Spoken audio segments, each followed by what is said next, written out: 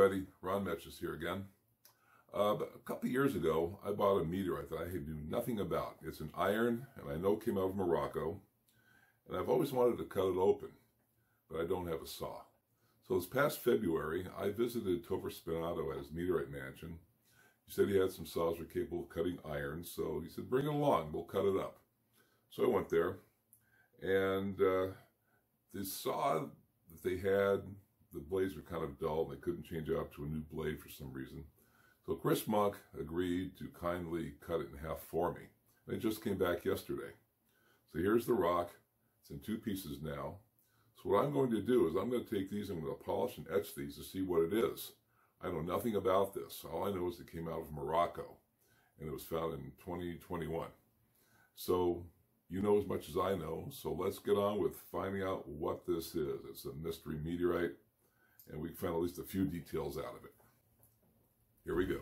So I'm setting up to do my first sanding. I'm going to use some 320 grit sandpaper to get the rough surfaces down. I've already done this one. It came out pretty good. I got all the burrs off, all the edge where the two pieces fell apart. There's always a little shoulder to get off. So this one's nice and smooth, and it's all set to go. So the second one I still have to do. So this is gonna take a few minutes. So now the paper's pretty worn out. So I'm gonna just, I think, do this for a few minutes and go on and get a new piece of paper. Let's see how we got here. Well, actually not in bad shape. Got some scratches on there. It'll come off with the finer sanding, but I gotta get that little shoulder off. So it's gonna take me a little bit. I finished the second piece. I got off all those round scratches, so I think we're ready to go on to the next finer grit sandpaper. It's nice and smooth. There's no shoulders. Everything's nice and flat. So all I gotta do now is keep on polishing it. The next finer grit I'm going to do is 400 grit. You can see it right there. This is from a sanding wheel, so they don't have any square paper, but does the same job. So I'm gonna do that next. All right, I'm done with the 400 grit sanding. Came out pretty nice. It's starting to get a little more reflective. You can see me looking at it in the camera. That's one piece. The other piece is just the same. So we are getting close.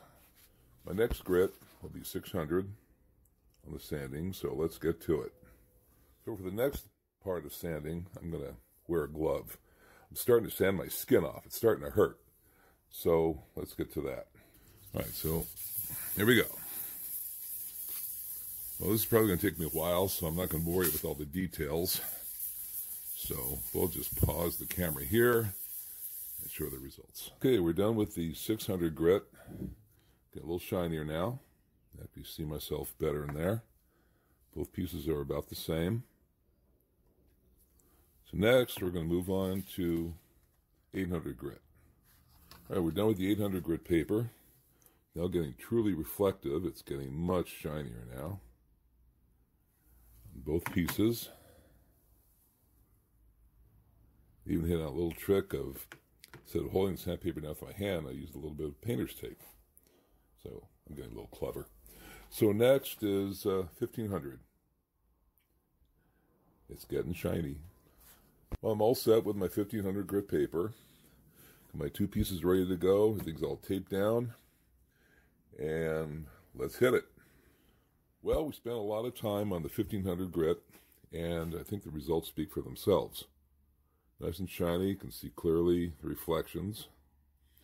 And this is about as high a grit as I want to go. Go too much higher, it really is a point of diminishing returns. And you got to leave something for the acid to grab onto when you go into the etching process. So I think we're good to go. On to the next step, etching. All right, we're all set up to start etching. Now, as the etchant, we're going to be using some ferric chloride. I've already poured a small amount into a little container inside the blue plastic bin that can contain all the fluids if there's any spills. I have some distilled water to wash the unit off later.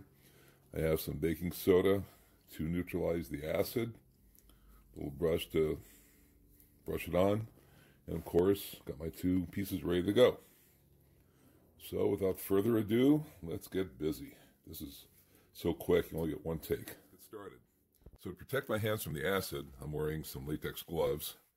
So hopefully you can see this as it etches. It's a really fast operation. So let's do it. I'm really excited to see what this one's going to turn out. And here comes the etching pattern. Looks like it's a coarse pattern.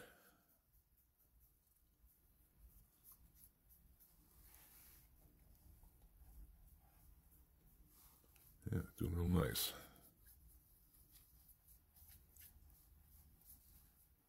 Now, a trick I learned from another person who does the etching is if you wash the first coat off,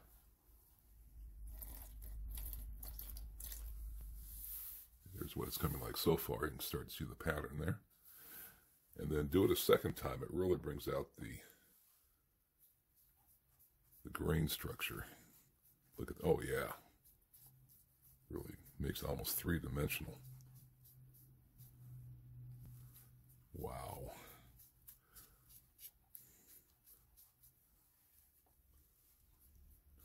I'm not going to take any more than 2 times. I don't want to end up burning this piece. Get all around. Okay, I think that's all we're going to take that one. Let's wash it off again.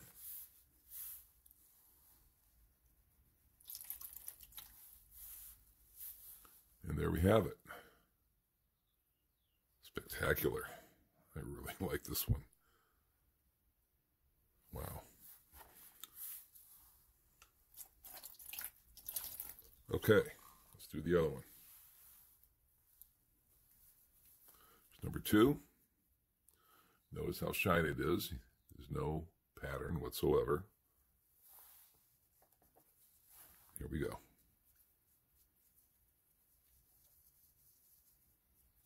Look how fast it starts etching. It's already taking that. This is so fast, it's amazing. I've done this a bunch of times. It just never fails to amaze me how fast an iron will etch. Okay, let's do the wash-off business.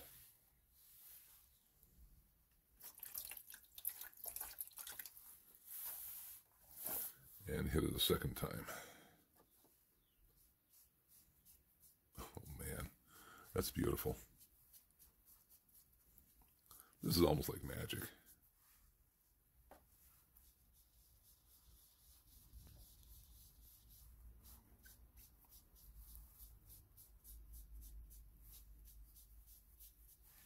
Once more, and we'll call it a day.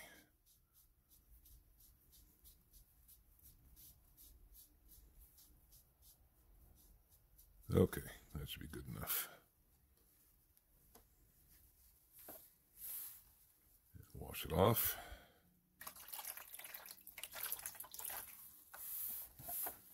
And here's the second piece. Spectacular. Man, there's nothing like a fresh patina. Not patina, a fresh etch pattern. Put them together. Outstanding. Okay, now we're going to neutralize the acid next. All right, so I'm going to neutralize the acid real quick. So I'm going to just pour it into this little bucket since it's already got water in it.